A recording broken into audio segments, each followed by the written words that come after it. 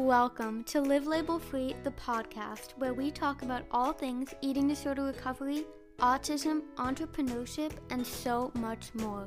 I'm your host, Livia Sarah, and my mission is to inspire individuals from across the globe to live a life in which they feel fulfilled and free from limiting labels. I am so excited to have you here and cannot wait to dive into the episode.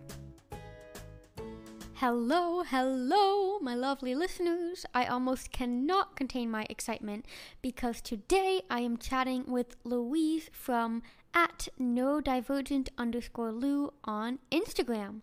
And as you will hear in the upcoming episode, Lou is such a wealth of knowledge when it comes to autism, neurodiversity, and breaking the stigmas around mental health. We honestly talk about so much, including what autism is, how undiagnosed autism can lead to other mental health issues, and we bust some of the most common myths and misconceptions around autism. Lou also shares her own story, not only about growing up as an autistic person in a neurotypical world, but she also shares her history with an eating disorder, and we discuss how someone can use their autistic traits as strengths in ED recovery. Lastly, we answer all of the questions from Instagram, so the questions all of you asked, including how to tell someone you're autistic, how to deal with autism imposter syndrome, so feeling like you're not autistic enough, and Lou gives some legendary relationship tips both for friendships as well as how a neurotypical person can support their autistic partner. I am absolutely certain that you will learn so much from this episode, and we would both love it if you could share this episode to Instagram stories and tag both Lou @neuroDIVERGENT_Lou, so that's NEURODIVERGENT_LOU, and myself @LiveLabelFree, like the name of this podcast. Let's spread awareness for autism acceptance together, and without further ado, let's meet Lou. Hey Lou, thank you so much for coming on the podcast. I am so excited to have you here to speak about autism and neurodivergence and invisible disabilities and all the things. So yeah, this is going to be really fun and I'm so excited. So how are you feeling today? Thank you. I'm so excited and so happy to be here. Really looking forward to it. Yay, me too. Well, with you being like a total legend on Instagram when it comes to educating and advocating for breaking the stigmas around autism and neurodivergence, I find it very hard to imagine that people don't know who you are, but I guess there's a first time to meet everyone. So for our listeners who don't know you yet or maybe aren't on Instagram as much, can you just share a bit about yourself and what you do? Thank you so much. I am a 19-year-old autistic advocate or educator, whichever term you want to use. Both. Both. And I share, I guess, my life growing up as an autistic person in the neurotypical world. And I create content about the autistic experience and what it means to be autistic from lots of different kind of perspectives. That's amazing, yeah. And I think what you're doing is so important because there's so much, I feel like, misinformation and just lack of information out there. And I think you did a post the other day about how we really need to incorporate more autistic voices in the way that autism is approached, because it's so often that people who are not neurodivergent or not autistic, so really ableist people, are kind of being the voice for autistic people, but that's not fair because they don't know what goes on in our brains. So I think it's such important work that you're doing, and I think I can speak on behalf of the entire autistic and neurodivergent community when I say that we are so incredibly grateful to have you. So I kind of want to deep dive into how you found out you were autistic and kind of your story. So can you tell us a bit about your childhood and your life growing up? Yeah, so on my in my early childhood, I think the thing that stands out to me was when I started primary school, and for lots of people that was quite an exciting thing, but for me that was very anxiety provoking. And I remember that was kind of the first time that I realized that there was something different about the way that I was compared to other people. So I would, for example, not fit in socially into kind of the groups that everyone had, or playing with people in the playground. That was always quite like a difficult thing for me, and I used to get really anxious about things. And I do remember noticing that I was a lot more anxious than sort of the other people I was around. And I also had like lots of different kind of interests at the time. Like I was massively obsessed with animals, and in particular horses. And I noticed that that was like a lot more intense, I guess, than other people's interests. Like I remember not understanding why, like when I was sort of 5 or 6, why not everybody else felt the same way about horses and animals that I did. So yeah, that was kind of my like start of my primary school. But I eventually learned to mask my autism quite a lot. Like people wouldn't necessarily notice, and I wasn't diagnosed till a lot later, even though kind of a lot of people said that they knew I was autistic. But yeah, I just wasn't able to be diagnosed.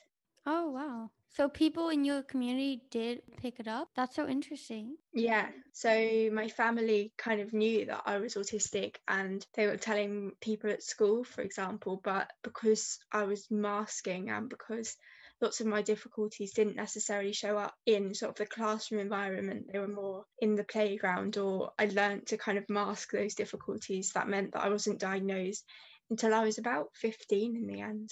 Wow, yeah. So, how did it go from your parents saying, like, oh, she's probably autistic, and maybe teachers saying, no, she's not autistic enough, that stereotype? How did kind of that timeline go of actually being diagnosed with autism? So I was actually diagnosed after I experienced kind of burnout, struggled with mental health. So I ended up under the mental health services in the UK, and that meant that they realised that kind of I was anxious and struggling with depression at the time, but there was actually something deeper underlying it, because I'd had lots of kind of mental health issues throughout my life. Like it had come and gone throughout like my teenage like experience, and even younger than that. And it was kind of my mum pushing it and saying I would like her to be able to speak with an expert, because I think oftentimes professionals just don't know what it means to be autistic. And I know my mum had done quite a bit of research. So yeah, it ended up with them agreeing to refer me, and they decided that yes, like after I'd undergone the assessment, yes, I was autistic, and that the reason it hadn't been picked up earlier was because of my masking. Yeah, that's so interesting. And I'm kind of curious now, how did your parents how were they able to recognize the signs of autism? Because I know from my personal experience, I actually really had to start educating myself and reading books. And when I started, I had to almost teach my own parents what it meant to be autistic, because growing up, when I heard the word autism, I had no idea what it meant. Like, I thought of a male who is obsessed with math and, really the stereotype of autism, because what it means to be autistic isn't taught in schools, it's not part of the curriculum. So I'm curious, how did your parents kind of know that? How did they recognize the signs? So I think it was more them realizing that something was different about me, and then kind of researching, I think, like on the internet and things like that. And there were some kind of stereotypical kind of autistic traits that I was experiencing. Like, for example, coming home from school and having like meltdowns. That's like quite a big autistic thing. And sort of, as I said, like my interests, and I'd get really like overloaded sensory wise as well. So there were some traits there, but I do think that even when I first knew about autism, I didn't see myself. I saw that stereotypical depiction of what being autistic is, which I think is so important to know. Like, autistic people exist in lots of different kind of ways. Like, we're not all just one stereotype. Yeah, it doesn't have a look. And I think when you mentioned about like other mental health issues, that so common when, especially when autism goes undiagnosed, because we almost find other ways to cope because we don't know what is quote unquote wrong with us. So yeah, I just think that's so important. And that's amazing that your parents really did that research, because again, from my personal experience, like looking back at like all the weird quote unquote things I did, like only drawing symmetrical things, and in school, like always needing to follow routine, becoming super obsessed with toy collections, but then never actually playing with them. Like looking back, my parents are like, we saw that and we thought it was weird, but we thought it just made you unique. And it does, but it's really just nice to know kind of the why behind it, because it allows you to, especially as you get older, really build your life in a way that works for you and really realize that you don't have to fit the mold that society kind of creates for us. So thank you so much for sharing your story with us. I think it's always so great to hear other autistics' stories. So even with like your story, sharing your story and all the valuable content you share on your Instagram, I think there is kind of always this confusion about like what exactly autism is. Like as we just mentioned, we talked about the stereotype. Some people will say like also autism spectrum disorder, so like ASD, while a lot of what me and you preach is that it's a disability. So I think semantics are also a huge part of this conversation. And for our listeners who maybe are kind of exploring whether they may be on the spectrum or just are kind of new to the whole autism neurodivergent world, can you give our listeners kind of what is autism in a nutshell? Yeah, so autism is a neurodevelopmental disability, and it means that autistic people might struggle with things like communicating with other neurotypical people, following kind of society's rules, especially the ones that don't seem logical. Autistic people also kind of struggle often with sensory things, so that might be like sound or light or colours, textures, and like touch and things like that. And also kind of autistic people tend to have like strong interests that they pursue, and I guess when I describe that, it's like having an interest where nothing else matters apart from that one thing. Yeah. And it always seems to be, to me, like a lot more intense than what I notice from like neurotypical people. Yeah, autistic people also like kind of routine, and there's like a tendency to enjoy kind of following a routine. It helps to give us predictability, and in a world that can be quite chaotic because we're living in a world that's like not built for us. And that's kind of what comes with the disability. So it tends to be kind of medical professionals call it autism spectrum disorder. Although to me, I prefer to call it a disability because I'm disabled by a society that is not built for autistic people. It's built for neurotypical people. And that's why I say my autism disables me. But equally at the same time, I think disability isn't a bad word, and that's really important as well. Like I think sometimes people say to me, but you like being autistic, so how is it a disability? And I think both those things can be true at once. I can be autistic and be happy and not want to change the fact that I'm autistic, but also find it kind of disabling living in this world that isn't accommodating in a way. Yeah, no, you worded it honestly so perfectly. And I think now hearing you speak about it in terms of semantics, I think something that a lot of autistic people have in common, and of course not all, is this really importance of how things are phrased and how things are worded. And I know that growing up, that was one of those things that my parents were always like, thought that made me weird because I would always be so particular about how things were said. And I think that also contributes to that like literal thinking, because a lot of autistic people take things very literally. So sarcasm can be super difficult because if you take a sarcastic joke literally, then it kind of totally defeats the purpose. So yeah, what you said about like disability, and I get that it's like it disables us in the neurotypical world, but in our own world, it almost ables us to thrive, if that makes sense. So it's really same with like the disorder thing. Like I guess it could be a disorder if you're trying to achieve like a neurotypical way of living. Like it's not in order with the neurotypical lifestyle. But we could almost say the same about neurotypical people. Like their way of living is disordered from like how we live. Like they make way too much eye contact and they're not sensitive enough, There's always two ways of looking at everything. So I think it's so important to really distinguish between the semantics, and that we really have to stop seeing disabilities as a bad thing, because they're not. Like people only see them as bad because maybe they're not as common as what society has created. But yeah, honestly, I could just go on and on about this forever. But I do have one question, because I get a lot of questions on my Instagram about this idea of hyper versus hypo sensitivity, because I'm personally very hypersensitive person in some areas of life, but in other areas of life, I'm hyposensitive. So can you kind of explain the difference and when someone may be hyper or hyposensitive? Yeah, so someone who's hypersensitive in terms of like their sensory system might find that they're really like find noise really overwhelming, find textures really difficult, and are oversensitive to these things, or find colors overwhelming. Like it can be a variety of different things. Whereas someone who's hyposensitive, like they kind of find themselves in need of like a weighted blanket, kind of that sensory pressure, or they find that they can't like they're not as sensitive to other things. So like fabrics, they'll find like they kind of prefer heavier fabrics like to wear. So they're kind of less sensitive to like sensory input. Interesting. Yeah. So do you think that someone can be both at the same time? Yeah, definitely. Like I know, for example, that sometimes like definitely depends on my mood. Like sometimes I'll be like really in need of kind of that pressure or feeling kind of like hypersensitive, and then other times I'll be feeling hypersensitive. So yeah, they definitely depends. And you can be both.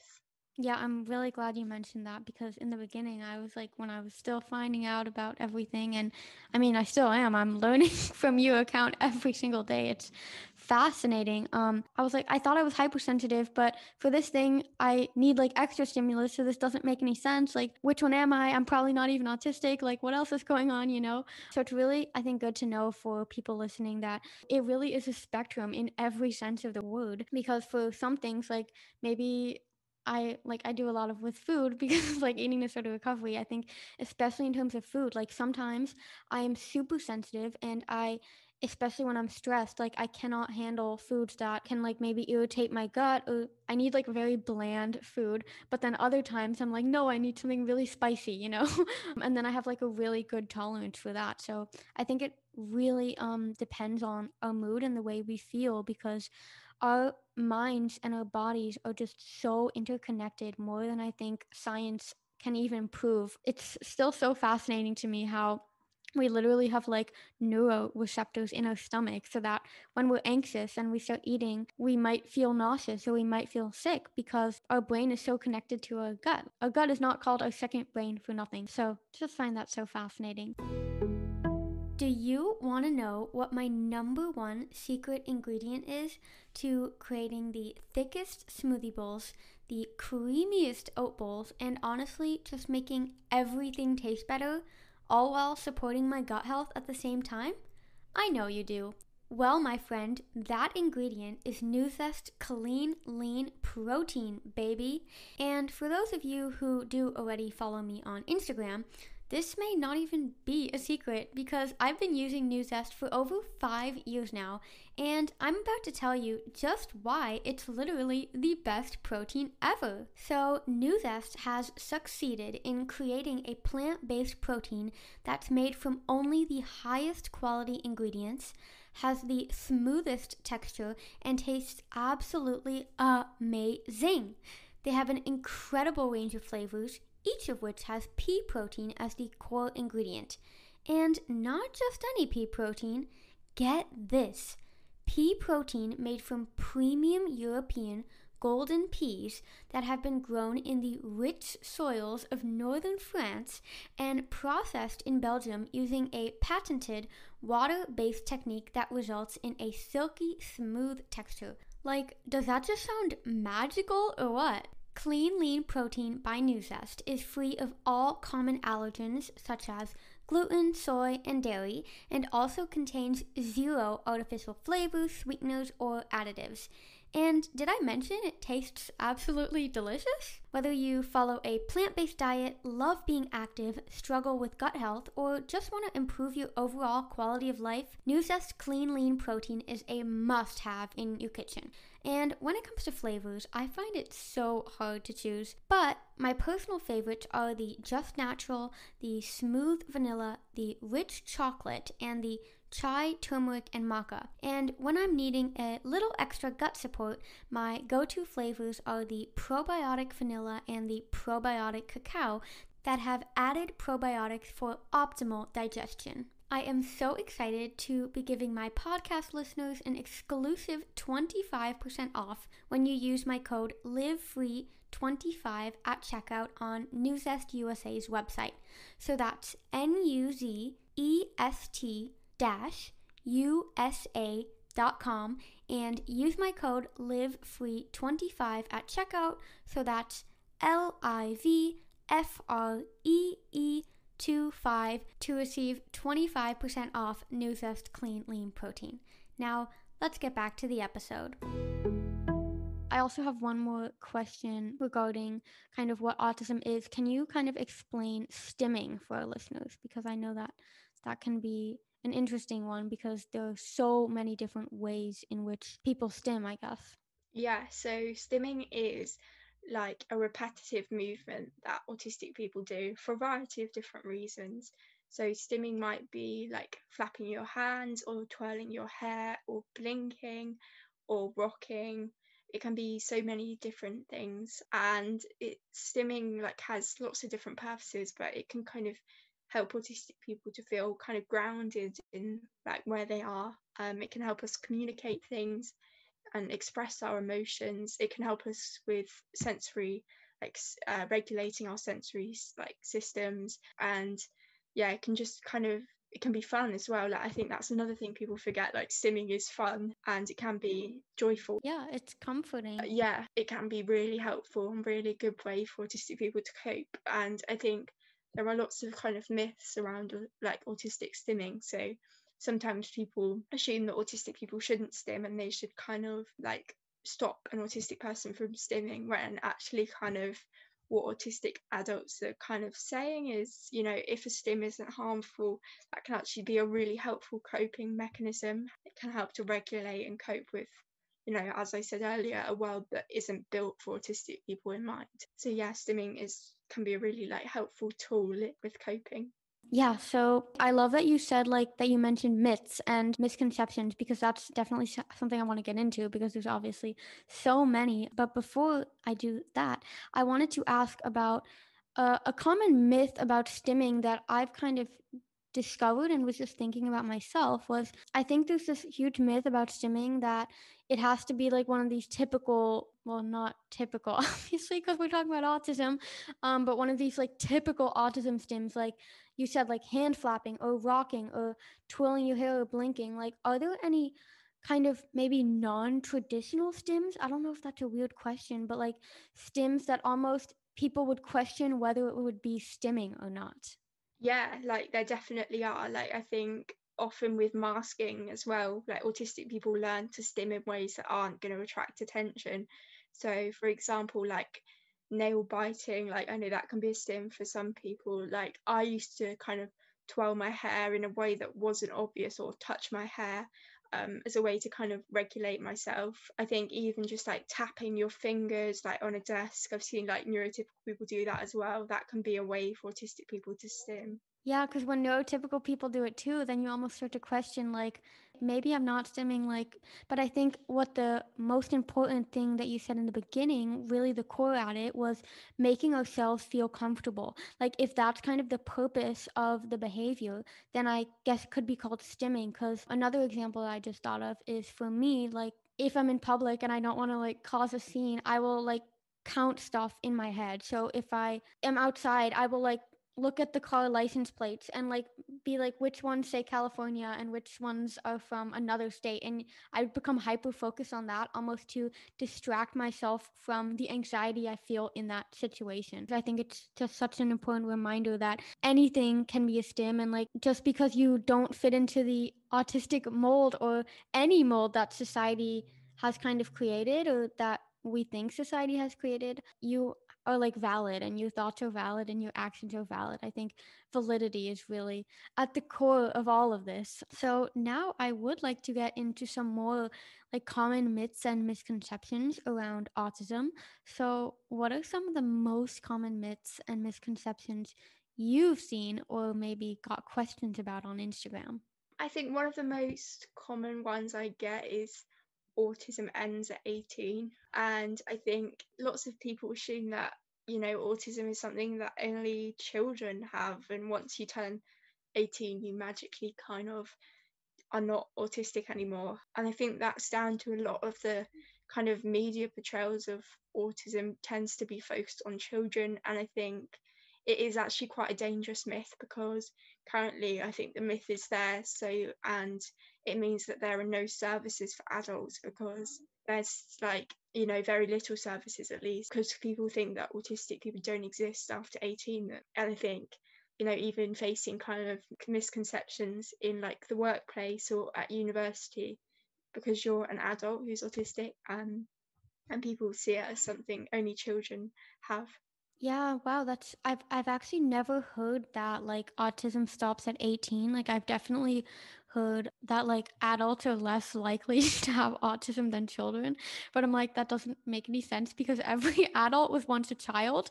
Like it would almost be more the other way around because not every child has been an adult. Well, I'm sorry, that's like really confusing, but that's really such an important point you bring up, especially for like the workplace and school, because I know for me, school growing up was just so difficult. Especially, I feel like with autism, it's really hard to focus or do or concentrate on anything that we're not like actually genuinely interested in.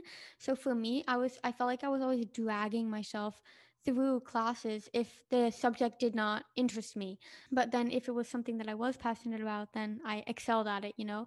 And in the workplace too, like there's not really any space to deviate, I guess, because the typical work is like a 9 to 5 job. But in general, for an autistic person, I feel like if it's not something you're super interested and super passionate about, that is like honestly way too long of a time to like either sit still or have to be social or have to sit behind a computer screen. And that can just, again, like we mentioned before, cause so many other mental health issues like depression and anxiety, and especially maybe social anxiety, burnout. Yeah. So I'm curious now, how do you think that we can kind of break this myth besides like spreading awareness on Instagram? And how do you think we can bring it into the world and improve the healthcare system to accommodate like older people on the spectrum? Yeah, I think it starts with kind of people knowing that we exist. So Instagram's a good tool, and I think I'd love to see mainstream media cover it a bit more as well. Like, I know I hear very little on the news, for example, about autistic adults or autistic like elderly people as well. Like that's a massive group missed out. But I do hear quite a lot about autistic children on like TV shows, like breakfast shows, for example. I'd love to see that kind of be portrayed as well as in kind of films as well. Like I'd love to see autistic adults shown, authentically. I think also it's about like policy change and about like setting up support for autistic adults, ideally led by autistic people like themselves. I think that'll be a really good place to start in like breaking down the myths. I think, yeah, it'd be good to see like this like support being put in place. I think that would be really helpful in kind of breaking down that those myths and difficulties.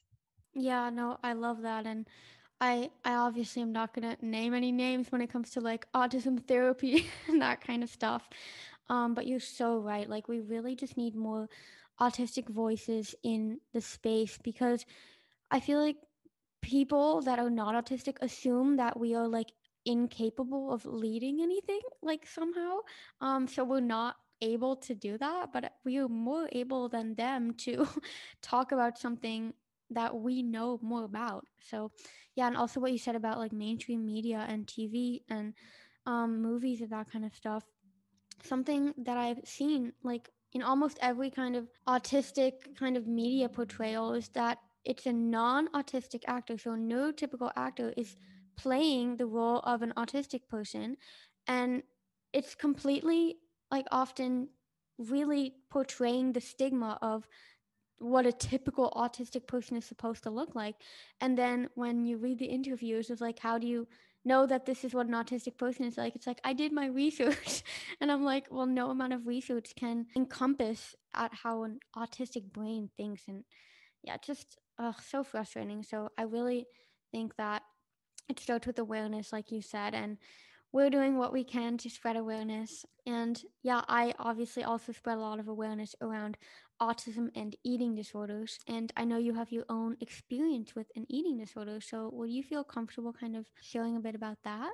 Yeah, so I started struggling when I was in my kind of early teenage years. And I think, like for a lot of autistic people, I was struggling socially and fitting in. And I didn't have a special interest at the time. Things were difficult. I didn't really understand my autistic identity. And I kind of turned to food as like a way to cope with that. And it kind of became an obsession and like a way like for me to distract my brain from all the difficulties. And I think I felt like if I kind of followed what my eating disorder wanted, then I would be more liked by other people and be more kind of socially acceptable, because I guess that's what we are kind of always told and sort of pushed by like the media and stuff like that. I think it is really important to recognize that as well. I think, yeah, it was like quite a vulnerable time period as an autistic person, sort of in those teenage years. It definitely became an obsession for me. And I think the fact that I already struggled with like sensory textures of food and routine, and then also then I was experiencing different emotions and I didn't quite have the coping skills to like understand those different emotions. I think also the fact that can be quite like very absorbing of yourself, especially if you don't have much identity already, because I wasn't really sure who I was. So yeah, like it was quite a difficult time. And were you diagnosed with autism at this point yet, or not yet? No, I wasn't diagnosed with autism until after like a long time, well, not a long time, but a few years afterwards. Wow. I think almost the not yet being diagnosed can really contribute to disordered eating because you don't know kind of what the root cause is, if that makes sense. Because for me now, looking back, like I was diagnosed with an eating disorder when I was 11 and only was diagnosed with autism literally a decade later. And looking back, I think throughout the course of my treatment and how kind of my eating disorder was handled, I guess, if we would have known that I was autistic, I think just like with the awareness, like we just mentioned, I think it really would have made a difference in the way of my recovery because it was often like she's too obsessed with this, like we need to get rid of the obsession, or they were trying to almost looking back get rid of the autistic characteristics, but I'm like I still have those. It was just we had to separate them from the food. So we had to separate them from the actual disorder. And again, that's another really important point is that an eating disorder is like a disorder, and because a disorder is something you can get rid of, and autism is a disability, like we say, so you can't get rid of it. So I think, especially when it comes to like co-occurring mental health issues, I always think it's so important to distinguish between you can't get rid of the autism, but you can kind of use it to your advantage almost to get rid of the other disorder. So, with that said, I wanted to ask because I realized I jumped. Are there any other common myths and misconceptions you wanted to share? I think the one about you don't look autistic, I think that's a big one. I'm constantly being told that when I say I'm autistic. And I understand because it comes from a place of not knowing it. Like, I don't think that ever comes from a place of harm. I think it's just like genuine, like people not understanding. But autism has no look. All different types of people are autistic. And sometimes autistic people mask as well. And that means that they kind of hide their autistic traits and kind of mimic neurotypical traits from other people so that they don't appear as autistic, because often we're taught that unconsciously we sort of learn that being autistic doesn't get like what we need or what we want. So yeah, we mask. So that makes it even more difficult for people to tell if other people are autistic. So I always think, well, no, I don't look autistic because I've spent half my life pretending to be neurotypical. But yeah, autism doesn't have a look at all. Yeah, and I honestly wonder where that whole idea came from of like autism having a look. Because if you think about neurotypical people, like they don't have a look either. And it also same with like the special interest thing. Like when someone has a hobby and they become like really passionate about it, it's just a hobby or a passion. But then if an autistic person has this hobby or passion, it's immediately like a special interest or a strange thing to do. And I'm like, why? Like, where did that come from? So, again, it's just the way we speak about it, I think, is so important and just really needs to shift. So, is there another myth or misconception you'd like to bust? I think the fact that autism can be cured, I think that's another really harmful one. Oh, yeah. There is no cure for autism, and even if there was a cure, I think quite a few autistic people wouldn't want that cure because autism makes up our whole kind of brain. There's no way to separate ourselves from being autistic. It's part of who we are, and we wouldn't be who we are without being autistic. So I think that's a really important one. I think sometimes people say that their child or whoever has become less autistic. Sometimes that makes me think, well, they've just learned to mask their autistic traits, especially if they're in a difficult environment. So yeah, autism does not have a cure. It's lifelong. Yeah, so what you just said about like their child has become less autistic, I'm almost like, that's a bad sign because it means they're probably feeling more tired and more drained and like they can't be themselves. So now, because we did talk about your eating disorder, I thought a really important question is, and especially what you said about like the cure thing too, when it comes to an eating disorder, I feel like it cannot necessarily be cured, like here's your medication, like, oh, gone. But you can definitely get rid of an eating disorder, or at least have it not be prominent part of your life or dominant part of your life. Whereas with autism, like it's who we are. It's everything we do is autistic. Every action, kind of our look on the world is autistic. So because this disorder and disability often are so co-occurring, do you think it's harder for an autistic person to recover from an eating disorder or any other mental illness, I guess? Yeah, so I'm recovered from my eating disorder, and I think that although it will always be in the back of my mind, or kind of when I struggle, it will always kind of be in the back of my mind. Like, I think it is 100% possible for an autistic person to recover. I think that sometimes there's a myth or misconception, or there's another one, that autistic people should just be expected to live with eating disorders or mental illness, and that it's part of being autistic and we should just kind of take it as part and parcel. But no, autistic people definitely deserve, with the right support and the right help, to live a fulfilled and happy life without being kind of plagued by sort of an eating disorder. Like, autism can be used to your strength as well. I think that's another thing that I didn't really learn about in my recovery until I found the autistic community. I think if you really like routines, you can make food like part of a healthy routine for you, and use it to like help kind of regulate your sensory system. Like, I have like ice lollies that I find really helpful for me to kind of eat when I'm feeling like really hot or really flustered. So yeah, like working to my advantages. And I think also it does give autistic people sometimes tend to have like a particular drive. So like for me, when I get really motivated, there's kind of nothing stopping me. So with my eating disorder, I became really motivated to kind of live my life how I wanted to. And I think that was a massive part for me in kind of coping and learning to live my life, was that drive that I had, and kind of that kind of push of, I don't want the rest of my life to look like this. So yeah, like, that definitely helped, and being autistic can help you in your recovery if you use it kind of to help you. Oh my goodness. My heart is honestly so filled right now because I'm like, you just hit the nail on the head. And just your words, I could not have said it any better. You said it so well with when it comes to really using those autistic traits to your advantage, because I think it's often really part of that misconception that because autism is a disability, that we are less capable of doing things or doing hard things, I guess. So when it comes to recovery from an eating disorder, which by the way, I'm so happy that you said you're recovered, because I can say I'm recovered too. So for anyone who's autistic, who's struggling with an eating disorder, you have two examples that it is 100% possible to recover. And yeah, because like the autistic traits that almost got us into the eating disorder, like the routine and the obsessiveness, and really the eating disorder used them kind of to its advantage. And I actually did a very recent podcast episode on seeing the eating disorder as a parasite or like a virus, that it almost uses the person as its host to kind of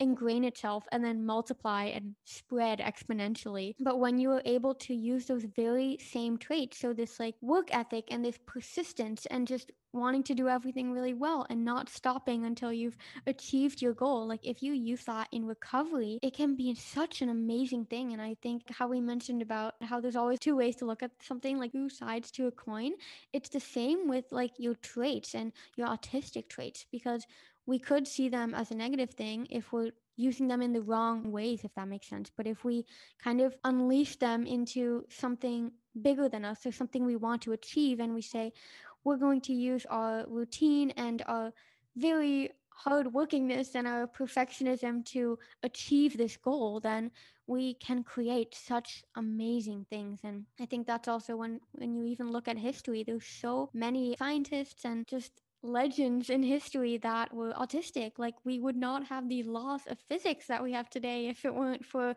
autistic people. So I think that's always something so important to remember, is that you can look at autism as a bad thing, but at the same time, it can also be the most amazing thing ever. It's really shifting that narrative. So really, really love that. And I love that we were able to connect it to eating disorders. Are you currently experiencing extreme hunger, and do you fear that you're becoming a binge eater? Or perhaps you are constantly thinking of ways to deserve food or make up for it, or you just feel overridden with gut-wrenching guilt every time you eat something unplanned or miss a workout. If any of that resonates, you are in luck, because I am interrupting my very own episode to tell you about my one-on-one coaching program. One of my favorite quotes is that your mess will become your message, and my coaching program was really born out of that. I created this program after being told that I was a hopeless case by a clinical psychiatrist over 6 years ago. I thought there was something wrong with me and that I was simply uncurable. But I quickly learned that I wasn't the only one being pushed aside by their doctors and healthcare providers. It was the system that was failing patients, not to mention how most treatment centers or insurance companies only support those who fit the eating disorder stereotypes. As the years went on and I finally dug myself out of the deep hole the eating disorder had created for me, I continued to hear horror story after horror story from clients being disregarded and being labeled as too complex by the so-called professionals. In the traditional healthcare system, it really is unfortunate that you fall between land and ship when you're dealing with more than one mental health issue, and you're often told to first, quote-unquote, fix the other issues before they can help you with tackling your eating disorder. But it does not work like that. An eating disorder never stands alone, so why should you? My promise when it comes to coaching is to guide you on the path to freedom, whatever that looks like for you. You don't need to fit a stereotype or be at a low weight or even feel sick enough to get help. In fact, if any part of your life is compromised by disordered eating, you are sick enough and have every right to help. Whatever you're going through right now, please know that you are never alone, and I am so open to exploring how we can find freedom for you together. I have stood in your shoes and am so incredibly passionate about the power of lived experience. I thought that I was never going to get better, yet here I am, thriving. And if I can do it, so can you. During our time together, we will approach your recovery holistically. We'll explore what's holding you back, discover what you need, and unlock your full potential, because you are so beautiful and unique, my friend. You can schedule a free 30-minute discovery call with me at livelabelfree.com/schedule. That's livelabelfree, like the name of this podcast, .com/schedule. So that's SCHEDULE. I absolutely cannot wait to chat. Now, let's get back to the episode. So before we wrap up, I wanted to get into some of the listener questions that I got on Instagram. So there were honestly a lot of them, but several did have like similar main topics or main ideas. So let's just dive right in. So do you ever second guess whether you are really autistic or if you're autistic enough? Yeah, I definitely that is definitely something I've kind of battled with over the years. I think it came from like different places. So the fact that everybody who is portrayed as autistic, like in films and whatever, like wherever else you hear about autistic people, is always a stereotype. And I never recognized myself in that. So I never saw myself as autistic. And I think the other thing for me is the fact that I masked my traits. So I didn't necessarily appear kind of outwardly, the definition of an autistic person, because I learned to mask some of those things. So I think those two things definitely made me feel kind of like struggling with feeling like I wasn't autistic. I think what helped me with that was learning from other autistic people's experiences, especially on Instagram and more recently like TikTok and YouTube. And there is so many different platforms to learn about being autistic. I think that there's so many different types of autistic people that exist as well. And I guess the other thing that like helped me was knowing that every autistic person was different. Everyone has different traits, and I guess that wasn't something I necessarily understood to start with. I thought, autistic people all have the same traits, whereas, like you said earlier, it's a spectrum, and everyone has different traits and different like levels of different traits. And then the other thing I kind of think about is neurotypical people don't spend their whole lives feeling as though they might be autistic. I feel like it's not very common for neurotypical people to, spend a lot of time thinking I'm autistic. Mainly autistic people think they're autistic. I think, following your intuition and your like what your gut is telling you, I guess, if you feel you're autistic and you've sort of done lots of research into it, being comfortable with that identity in yourself. Yeah, I love that. It's almost like autism imposter syndrome. Like, I'm not allowed to be autistic, or I'm not allowed to be part of this community. I feel like it very closely ties to, again, this eating disorder idea of when we feel we're not sick enough because we're maybe not at a low enough weight. And that, again, has to do with society, because like insurance companies and treatment centers will often only accept eating disorder patients if they do meet this physical criteria. But it's like you said, like a person that was not sick enough would not question whether they would be sick enough. So I think the way you said that is just beautiful, because like of course, like if you're not autistic, like you wouldn't question whether you're autistic. So I think that's almost the best permission slip to autistic people thinking they may be autistic, to kind of allow themselves to be autistic. And again, that it doesn't have a look, just like an eating disorder doesn't have a look. Being sick enough doesn't have a look. Being autistic doesn't have a look. And honestly, neurotypicality doesn't have a look either. Like, no one has a look, because everyone is themselves, unless you're an identical twin. And even then, you're different. So I think it's just what is at the core of everything, and the root of everything is really accepting diversity and accepting that everyone is different and we don't all have to be the same. So, with that said, how do you kind of tell people you're autistic if you do find out or self diagnose or eventually diagnose? How do you kind of share that with the world and share that with loved ones? Yeah, so I guess I've kind of built up a formula almost and doing this in my mind. It's very autistic. Ooh, let's tell us.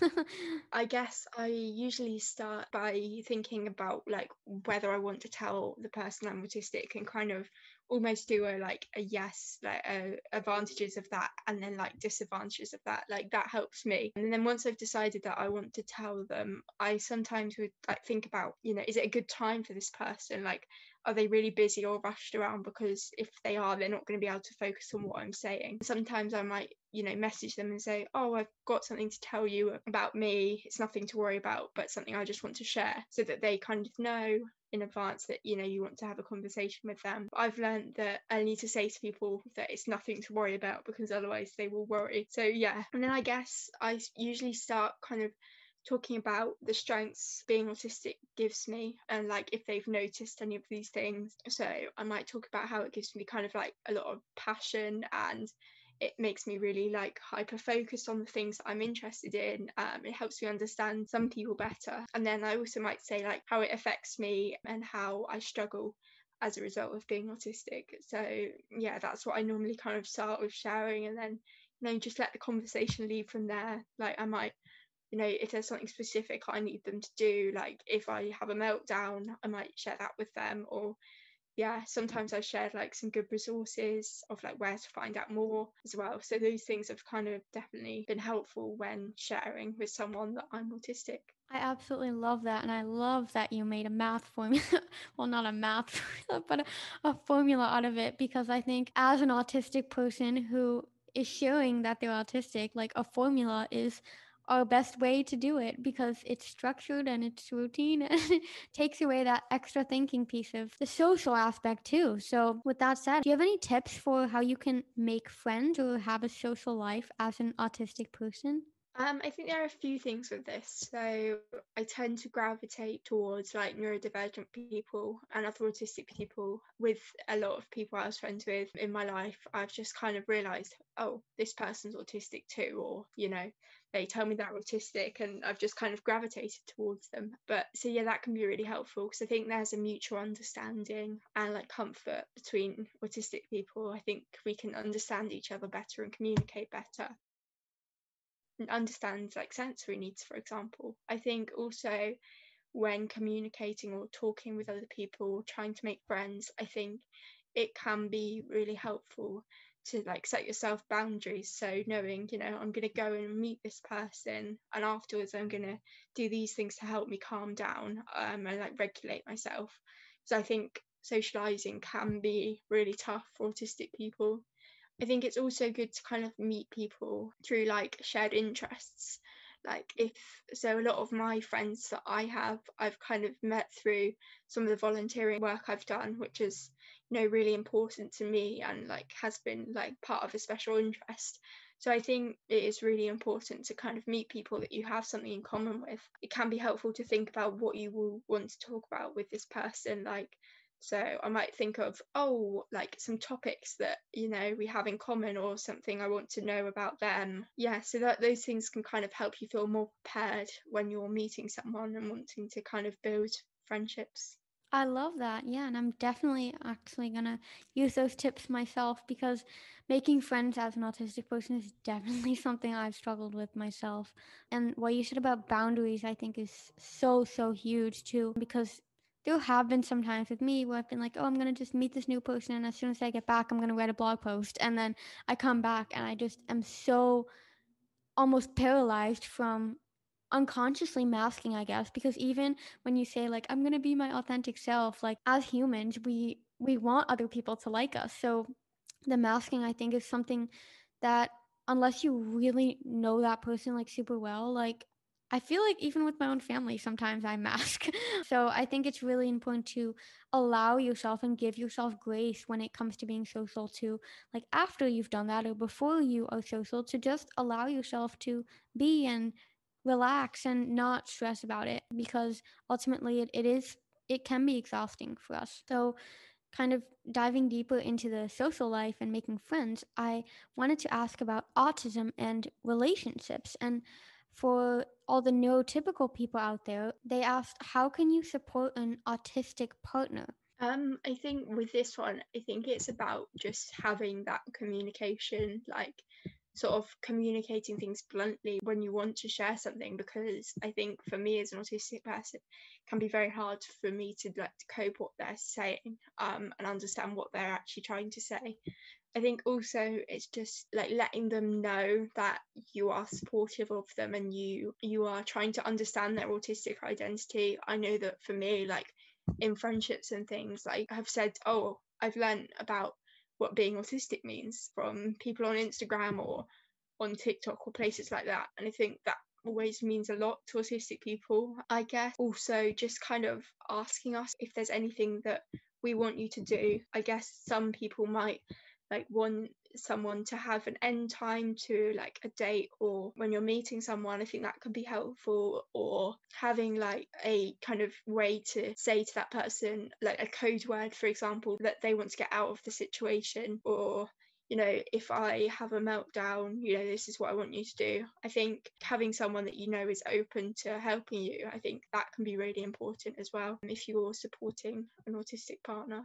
Yeah, I love that so much again. And it again comes down to the root of like accommodating and really understanding each other's differences and accepting the diversity. And of course, it can be hard as an autistic person to kind of find your soulmate. But in Holland, we have an expression that for every pot, there exists a lid. So if anyone's like hopeless about ever finding someone, know that there is someone out there for you. So, with that said, do you have anything else you wanted to say before we wrap up?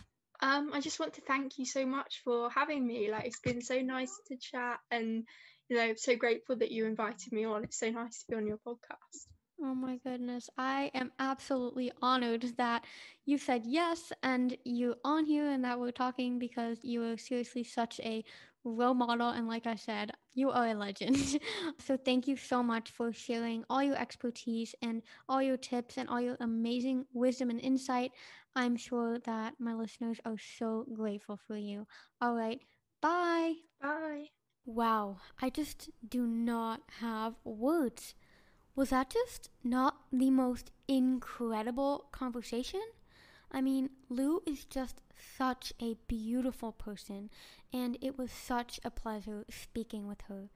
Lou and I would both love to hear what you thought of this episode, so please screenshot you listening and share it to your IG stories and tag both me at livelabelfree and Lou at neurodivergent_Lou, and tell us your thoughts. Tell us what inspired you most. What takeaways do you have? We cannot wait to hear from you and break the stigmas around mental health as a team. Now, goodbye, friend. I will catch you in the next episode.